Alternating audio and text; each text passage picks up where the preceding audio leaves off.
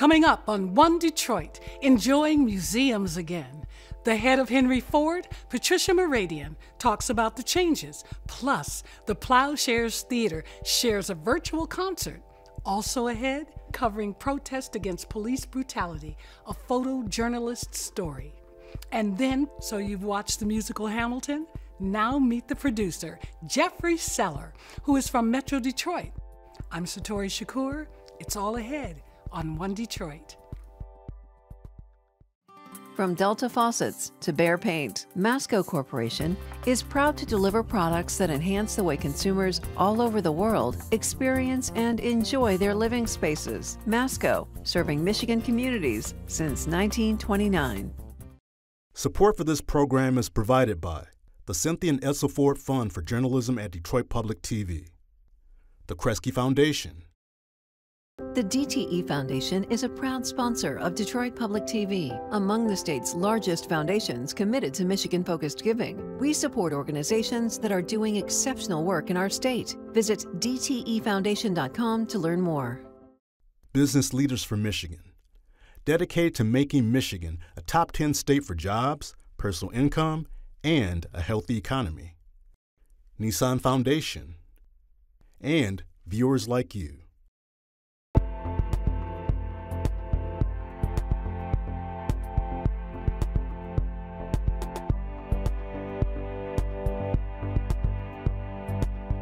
Hi, and welcome to One Detroit, Arts and Culture. I'm Satori Shakur, joining you from the Mary Grove Theater. And shout out to Lynette Holloway, Knit So Fabulous. I'm wearing one of her designs, her shrug. As coronavirus continues to change our world, here at Detroit Public Television, we're finding ways to keep up with the creative, musical, and cultural events we're all missing right now. This show is all about filling that arts and culture void and connecting with the things that bring us so much joy. Coming up on the show, Christy McDonald talks with the president of the Henry Ford, Patricia Muradian, on the changes that visitors are seeing now that the museum is back open, plus the Plowshares Theatre on their play, Hstings Street. Then, covering the protest against police brutality, meet photojournalist Mandi Wright. Also ahead, if you're one of the millions of people who has streamed Hamilton the musical, fun fact, the show's producer Jeffrey Seller grew up in Metro Detroit, and he's given back to art students here.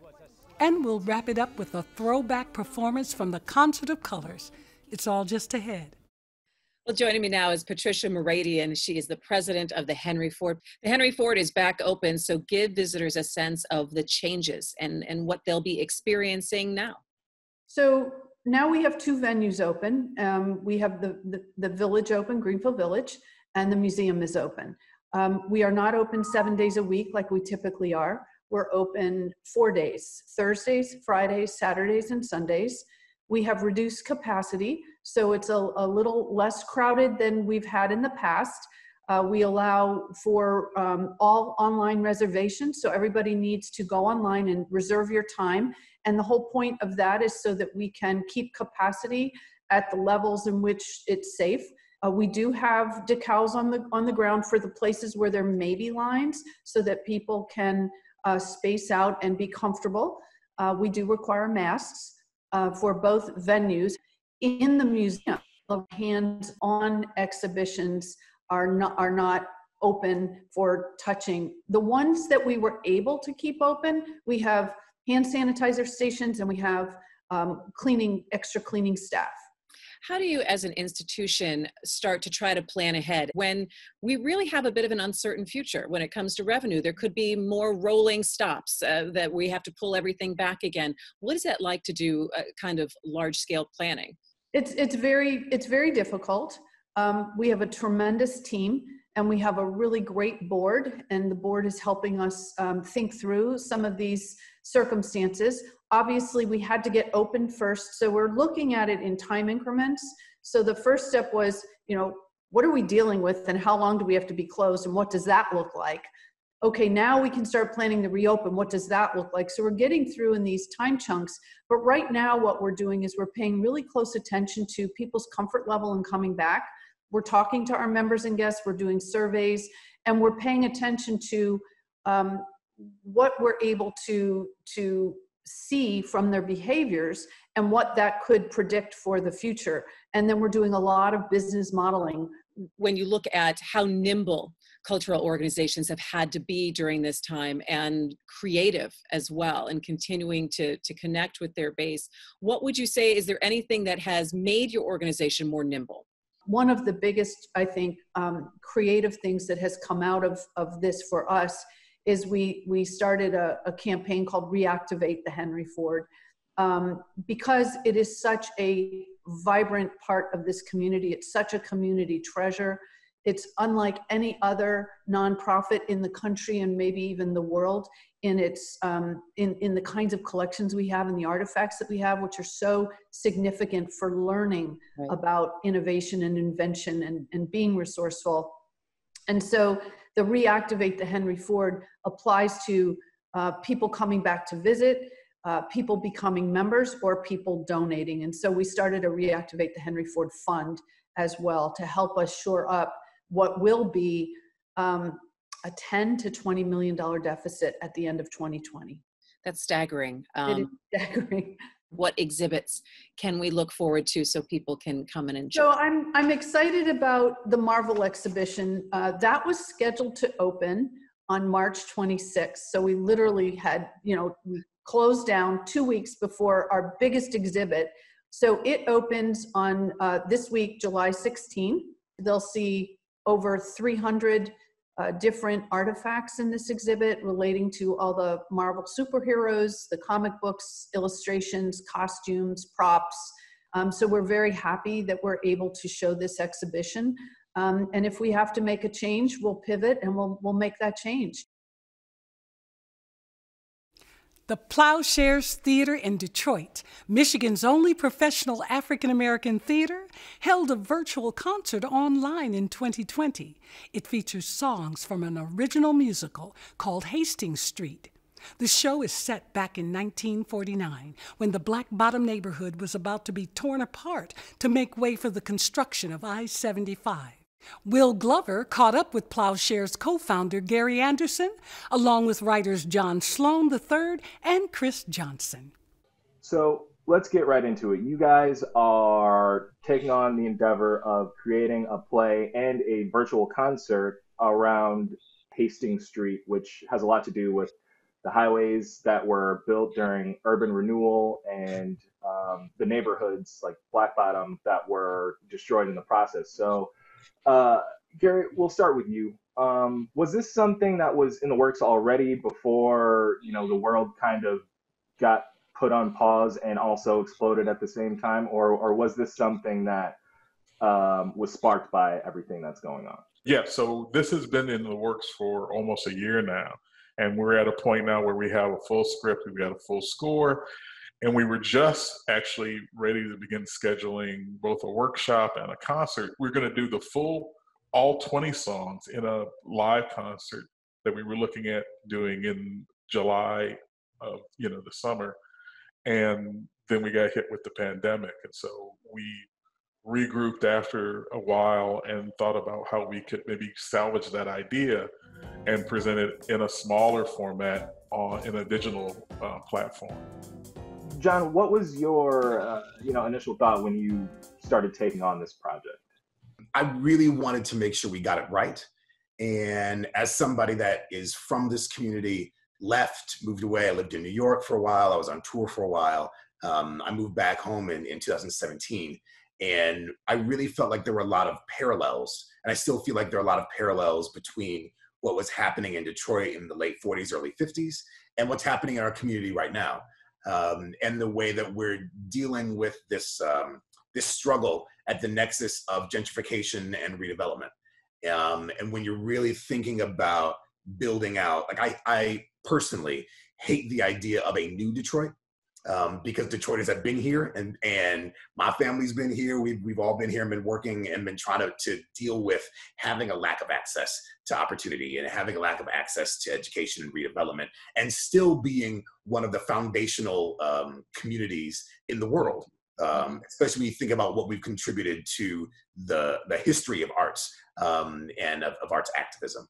I wanted to make sure, writing the book and helping to create these characters, that we stayed true to our community and really helped to tell a story that was both unique to Detroit, but it had themes that were archetypal and universal. So, Chris, what was your first thought when you were approached to do this project? It was really interesting is that Gary and I actually worked together on my first musical, Jim Crow's Tears. Gary wrote the book for it, and I wrote the lyrics and the music. And after I completed that project, I was kind of thinking, if I ever did another musical, if I ever, ventured into that world again, what would it be about? And I started researching more, and this is, almost a decade ago, started researching Black Bottom and got really kind of fascinated by the history of Black Bottom. So when this came up, it was just incredibly exciting to be able to actually put to use some of that research and some of that history in Detroit. And I think it's just a very, very, very timely piece, and kind of mirroring what John was saying. I think we're seeing a lot of the same themes that are starting to take place now in Detroit, and this whole idea of this like push and pull with the white and Black community. So I think it's just a really important reflection on what was, so that people understand that, Detroit's been here and will continue to be. John, tell me a little bit about what the actual story is. How are we going to be taken through that history and experience it? So one thing that the three of us talked about from the beginning is making sure that we were creating a piece and creating a story that, while it was true to life, was not re-traumatizing. There's a diversity of Black experiences, and we didn't want to see them get reduced down to archetypes, right? And so what you're going to do is, people that come see Hstings Street are going to follow the story of the Carson family. And it's one family who is established in the Black Bottom and Paradise Valley community. They have their own general store, and they want to try to see their business stay and grow and maintain. But all these things and all these forces are changing around them. In the middle of all that, the son of the family, Robert Jr., Bobby, comes home from World War II as a Tuskegee Airman, and is dealing with all the things that war vets have to deal with, that struggle of PTSD. And so we try to use his struggle and the family's struggle to mirror the parallel conversations that were happening in the city around what it means to take on responsibility, around what it means to come home in a world that's changing, an environment that's changing around you. And then also balanced with just the joy and the energy that was the jazz and blues that came out of the 40s and 50s, and using that from an oral sense to create a tapestry and world build, really, around what the city is and around what the family has to work through and try to overcome together. So, John, there's not just a play that's being created, but what we're coming up on first, if I'm correct, is a virtual concert. So explain to me what that is, how it works, what people can expect to see. So what we've done is we've really curated a selection of songs and scenes that give the audience hopefully a wonderful understanding of the arc of the piece. And then there's some dialogue that happens inherently too. But we also have 6 amazing singers and actors that have lent us their talents. We have a band full of musicians that have lent us their skills and their talents. And so hopefully you're going to tune into this concert and you're going to see as close to an approximation as we could get with people in different locations to what a staged reading concert would have been. And it's an opportunity for the audience to sit back, relax, enjoy some wonderful new music, and really be able to connect with characters that look like us and that sound like us, and that like you're going to hear your auntie and your uncle, right? Like you're going to hear your cousins. That's the goal, is that we can reach out tangibly and say, I know this family, like this family is my family, their story is my story. The demonstrations and protests against police brutality here and across the country have changed the way many of us are thinking and talking about systemic racism. After George Floyd's death, there were clashes with protesters and police. People were arrested. Journalists were detained. Mandi Wright is an award-winning photojournalist, a longtime fixture on the local news scene here, and works for our partners at the Detroit Free Press. She talks about covering the demonstrations and the role journalists play. I'm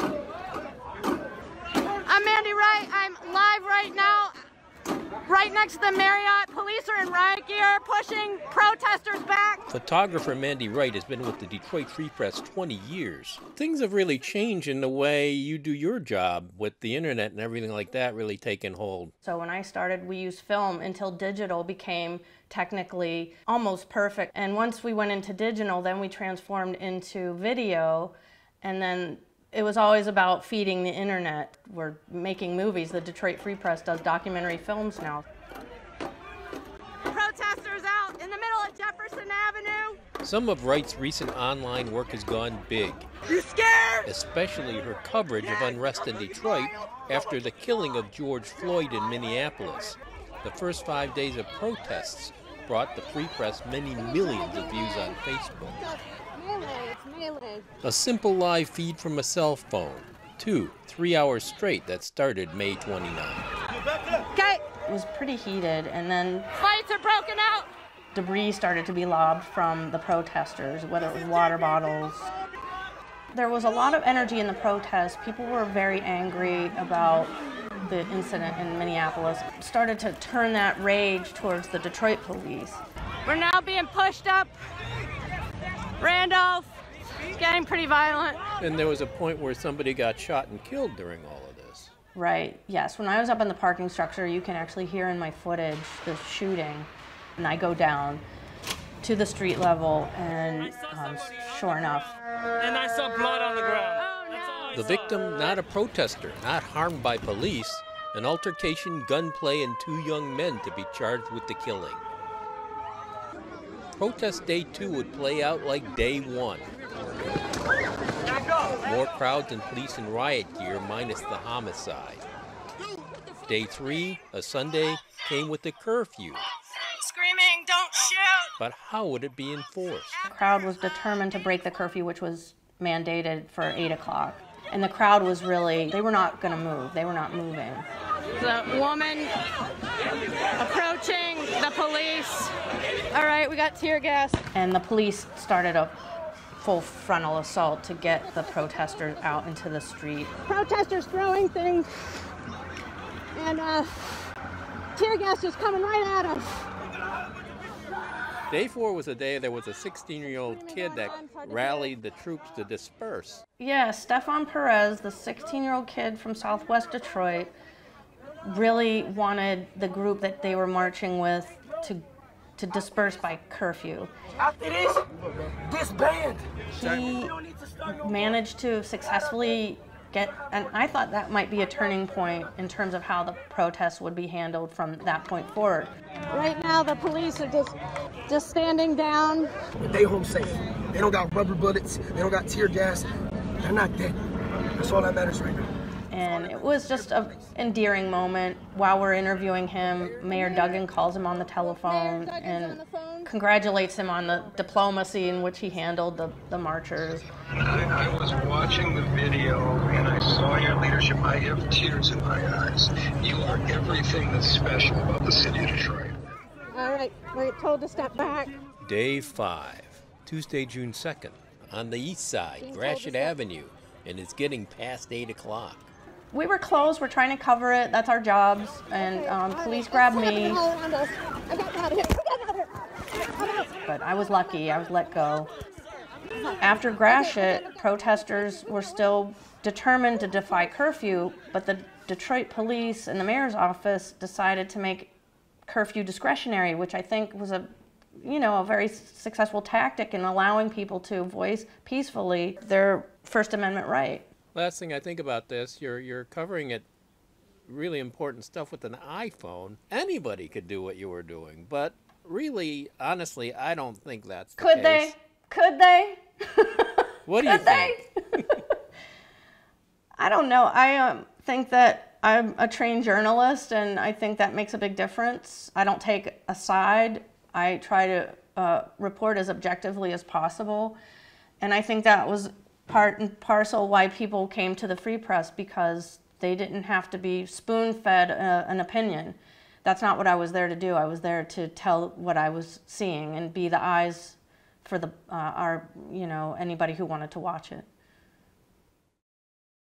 And finally, musical theater fans lost their mind when Hamilton dropped on Disney Plus last year. The film of the stage show with the original Broadway cast has made Hamill fans out of millions. The producer of the musical, Jeffrey Seller, grew up in Metro Detroit, and he came back to town during Hamilton's run at the Fisher Theater. Chastity Pratt talked with him about the deliberate casting and why the show resonates with so many people. Jeffrey Seller, welcome home. Thank you. I love being here. You have this show with a diverse cast, people of color.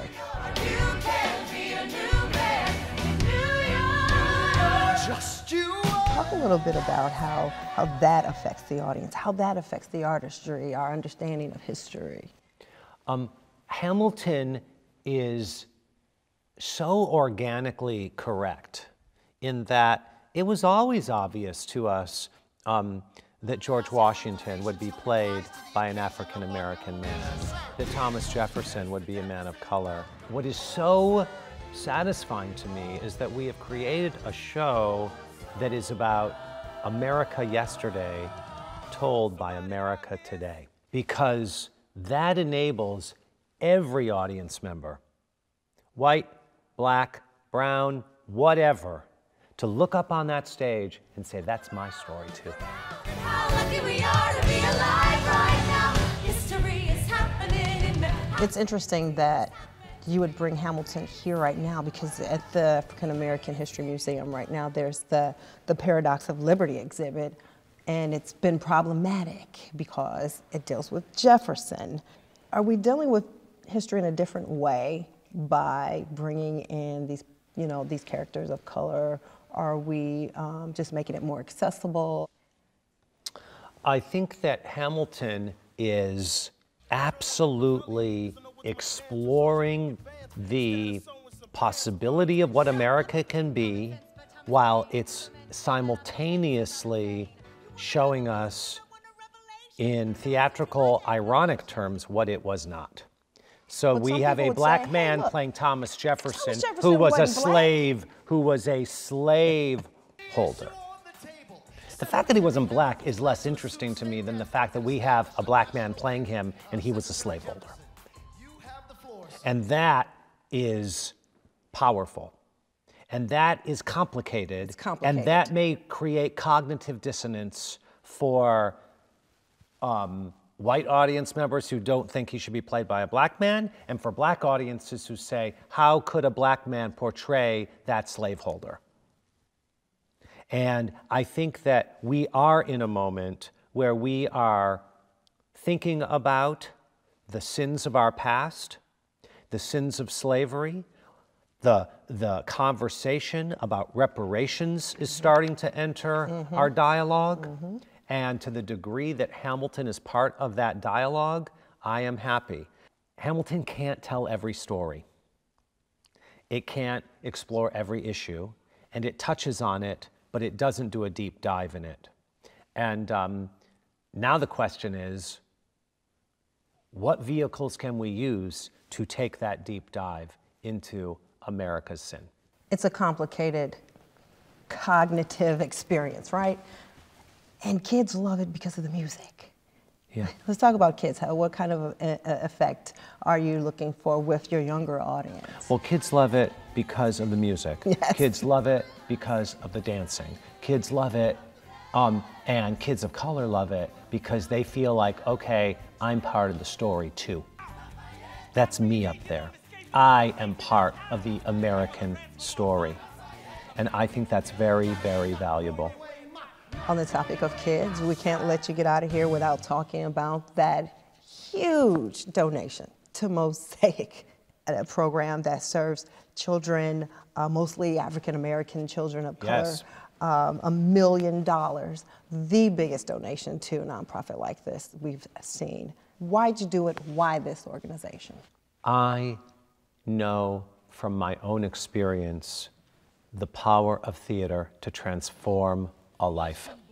The work that Mosaic is doing with these kids it's like saving the world. Hamilton is streaming on Disney. Such an amazing show. That'll do it for One Detroit Arts and Culture. Check us out at onedetroitpbs.org.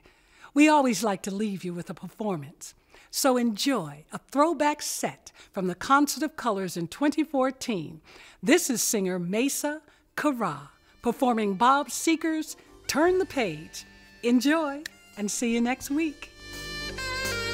بدي اقلك شي وما بعرف كيف ينقال شي مثل الكذب الحلو وعمره سنين كتير اتقال ما بعرف كيف عم بحس بس بصوتي صمت كبير اوعى تفكر انه قلبي من حبك موجوع ولا عم بطلب. You can find more at onedetroitpbs.org or subscribe to our social media channels and sign up for our One Detroit newsletter. From Delta Faucets to Behr Paint, Masco Corporation is proud to deliver products that enhance the way consumers all over the world experience and enjoy their living spaces. Masco, serving Michigan communities since 1929. Support for this program is provided by the Cynthia and Edsel Ford Fund for Journalism at Detroit Public TV, the Kresge Foundation. The DTE Foundation is a proud sponsor of Detroit Public TV, among the state's largest foundations committed to Michigan-focused giving. We support organizations that are doing exceptional work in our state. Visit dtefoundation.com to learn more. Business Leaders for Michigan, dedicated to making Michigan a top 10 state for jobs, personal income, and a healthy economy. Nissan Foundation, and viewers like you.